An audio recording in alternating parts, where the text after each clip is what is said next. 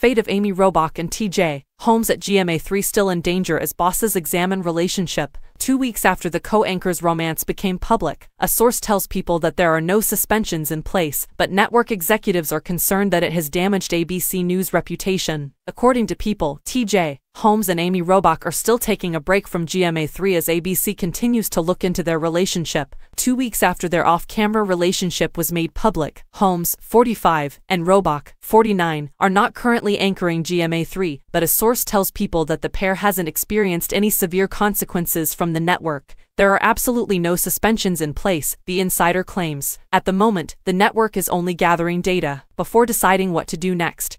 They are looking into the relationship and learning the specifics. The ongoing probe was also mentioned in a memo to employees that ABC News President Kim Godwin sent out on Monday. According to People, the two will stay off air pending the completion of an internal assessment, according to Godwin's letter, with a rotation of anchors taking their place. The co-anchor's romance was being continually covered, she said, adding that this may be distracting from the tremendously important work our team does here at ABC News. She continued, "It is my goal that we will continue to concentrate our efforts on what we do best, and I want all of you to know how incredibly proud I am of your professionalism and hard work," she continued. Robach and Holmes were temporarily taken off the air by the network on December 5, even though they had initially returned to work to present GMA3 after relationship rumors began to circulate on November 30.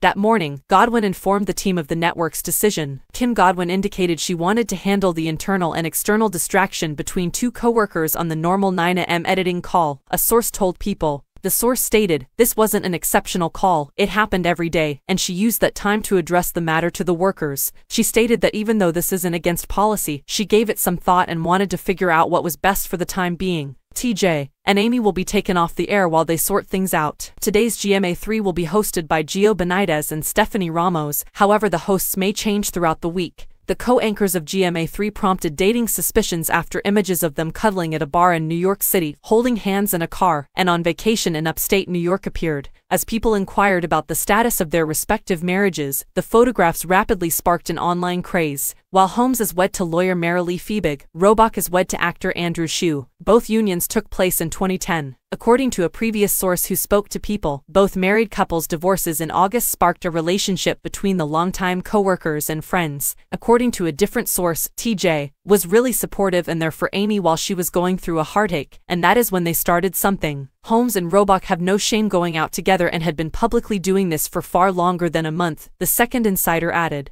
Both Robach and Holmes promptly deleted their Instagram accounts once the news of their relationship leaked, and neither has made an official statement about the controversy.